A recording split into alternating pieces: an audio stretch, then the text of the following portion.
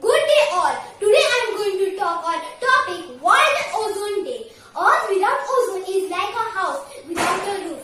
World Ozone Day is celebrated on 16th September every year. It is celebrated to spread awareness on ozone depletion. Our Earth is wrapped in a blanket of air called atmosphere, which is made up of several layers about 90 to 30 kilometers above the Earth.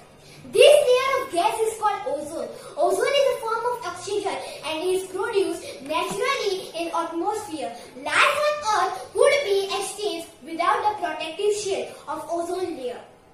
This ozone layer is very important because it stops too many ultraviolet rays getting through the Earth.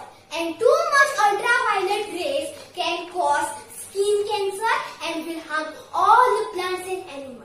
As we know, ozone is a gas made of molecules that are formed by 3 oxygen atoms. The main molecules that are destroying the ozone layer called chlorofluorocarbons.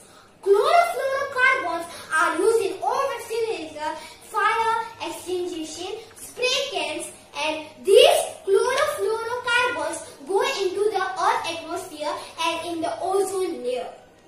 Once this chlorofluorocarbon goes there, they destroy ozone molecules and deplete the ozone layer. If the ozone layer keeps getting thinner and depleted, there could not be fewer and fewer plants on Earth and there would be less food on the whole world.